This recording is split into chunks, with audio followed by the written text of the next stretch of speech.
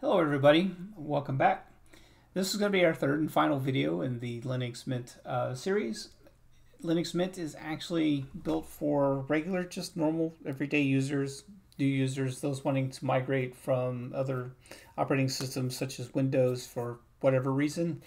And basically it does exactly what the average user needs. Research has shown that the average computer user, the average person I should say, they use their computer to browse the internet, check social media, watch YouTube videos, that kind of thing. And Linux Mint is more than capable of doing that.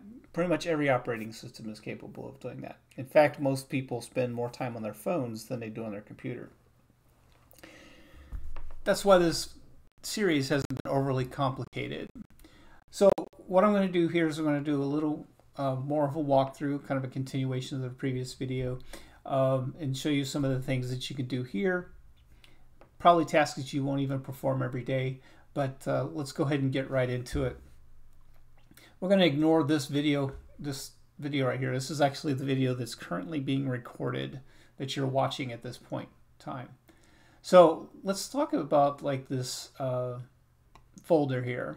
If we right click on it, we can open it. We can open a new tab, open a new window. These context menus look a lot like what you're already used to, especially if you're coming from Windows. Copy, paste, you can add it to your favorites, you can pin it, which pinning just puts it at the front of the list over here. You can actually delete it. You can delete it. Once you delete it here, you could also need to like remove it from over here, right click, remove kind of thing. But you can also add directories. We'll create a new folder, my folder. And then I can also move this over here. Oh, that's not where I wanted it. Where'd it go? Did it go into videos? It did. Let's move that back to home. Okay. So anyway, what we're trying to do is line it up. See that blue line there? Yeah, that's what we're trying to do is line it up. There we go. Now it's over there. Awesome. Okay, so anyway, you got your recent files here, downloads, videos, that kind of thing. You can right click on any white space in here and pretty much bring up a different context menu, the way you change arrange items and things like that. This, if you're coming from Windows, this is all very familiar to you. Even if it doesn't look exactly the same, it's not hard to figure out what some of these buttons do simply just by pushing them. All right, so we're going to go ahead and close that. That's about enough of that. In the last video, we showed how to install applications. So let's learn how to uninstall. If you remember, we have Google Chrome in here. So what I'm going to do is I'm going to go in here, and the first thing I'm going to do is refresh the list of packages. And what this is going to do is it's going to regenerate the cache like the screen says. It takes a couple seconds, but it's gathering all the information about available packages to install, but also what's already installed. So once it populates, it goes back to this window. I'm going to hit the hamburger menu again. This time we're going to show installed applications. And this will show you the applications that have been installed. To uninstall Chrome, we're just going to highlight it, or click it I should say, and then hit the remove button. Put in our password.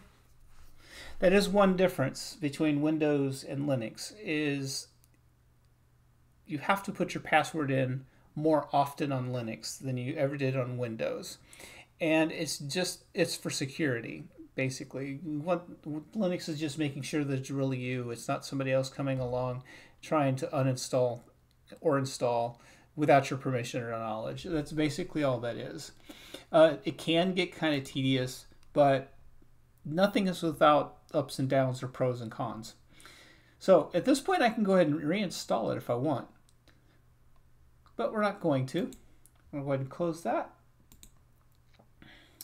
If you remember in the install video, I told you that, actually I can get there a lot easier.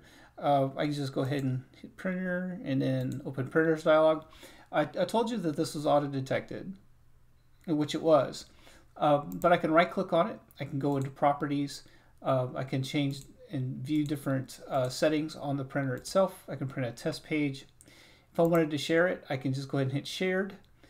Once that's activated, you could also publish it on the network by going into settings and then putting a check mark in publish shared printers.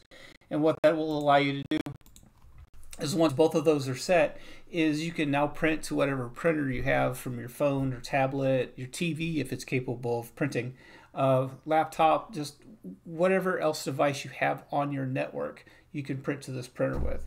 And that's all it takes to do that. You can add printers, you can delete the printer. Not sure why you'd want to unless you were replacing it, but you can. If we right click on this, you could also go into edit menu.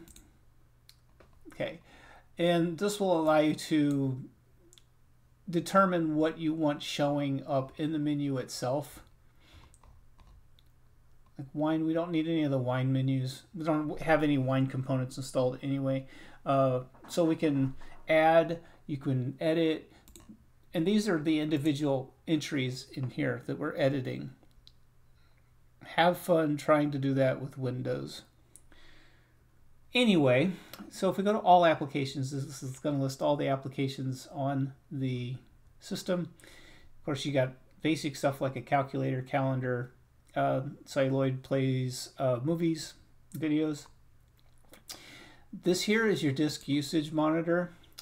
This will tell you how much is being used on that particular disk. So the root is currently got 473.4 gigabytes available. Let's say this was full and you needed to learn where everything was, what's using all the disk space. You just go ahead and select it, and it will itemize out all the directories and show you which directories is using how much space. And all of this looks normal, so obviously we don't have any problems here. But if something was full, it would show up in this tree over here. And of course, you can dig down by clicking on the down arrows and figure out what in USR is actually being taking up all the space. Let's see here. I think that's going to be about it. Oh, there was one other thing I was wanting to show you. This is important for Linux Mint or anything that's based off of Ubuntu LTS. This particular version, Wilma, Linux Mint 22, is actually built on the latest version of Ubuntu, which is 24.4. That means that it was released in April, because April is the 4th month of the year 2024. So 2024.4 or 24.4 is the year 2024 in the 4th month. You'll have 24.10, which has also been released, but that's not long term. Mint is built on long-term distribution. So the longer time goes by, the more out of date the base of the system becomes. And what they do is they'll do a refresh for a new base every 2 years. All right, so let's say, for example, that you bought a brand new piece of technology that just came out. Linux may or may not have the drivers for that. A perfect example that is a real world case is Intel makes discrete graphics cards, and it's their Arc series, and their current rendition of that is Alchemist, or the A series, and the Arc A770. It's an excellent card, and Intel plays very well with Linux. The Intel drivers are usually in the kernel. Like this Dell that I have here, we didn't have to install any drivers for it because it uses Intel's drivers that are built into the kernel. The problem is the A770 uses a different chipset than the onboard chipset that I have here. So you'd have to actually upgrade to a newer kernel in order to get those drivers pulled in. Well, if those drivers were created after this was released, you have to upgrade to a different kernel. So there is a way to do that here, and what we're looking for is where was it? I can get there from the welcome screen. Let's go. It is the Update Manager. Sorry, lost for words there. All right, so if we bring up the Update Manager, which can also be done through Administration, Update Manager. If we click on View, we can show a history of our updates. We can also get information about the system. But to my point, we can go to Linux kernels. Okay, of course, it's going to show you a warning because we're talking about changing core components of the system. We hit continue. These are a list of the available kernels. So 6.8.0-38 is currently installed. 0-51 is available and can actually be, it's actually installed already, so that's fine. But as time goes on, these kernel versions are going to accumulate. They're going to get higher and higher and higher. And in my real world scenario with the Intel card, kernel 6.1, which is the current default for Debian stable, does not have those newer drivers. So you have to upgrade to like 6.4 or 6.5. This has 6.8 on it, so if I've installed Linux Mint straight onto that, any computer that has those drivers in it, or it would automatically detect those and use them just fine. My point though is, let's say this was an even older version and we needed the kernel version 6.8, okay? Or we needed kernel version 6.8.0-52. As soon as it was released and available in here, you can highlight it and you can actually install it, and that will solve that kernel dependency problem without having to use a different distribution or upgrade to a testing or an experimental version of Linux Mint. You can still stay on the officially supported version.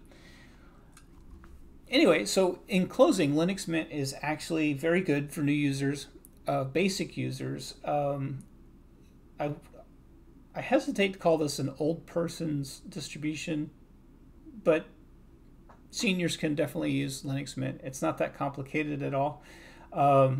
Those that just simply are not tech savvy can get along with this distribution. As you can tell, we didn't get into the command line at all at any time, which is a good thing for new users and those that just simply aren't interested. You can do your daily tasks without it. So anyway, Linux Mint is good for that. And what we're going to do is move on to our next series, which will be coming out soon. If you like these videos, make sure you hit the like and subscribe button. Hit that notification bell. And if you'd like to help out this channel, in the description there is a list of hardware that I use in the creation of these videos, just some of the hardware. And there are affiliate links. I do earn a small commission, in total transparency. I do earn a small commission. It does not change the price.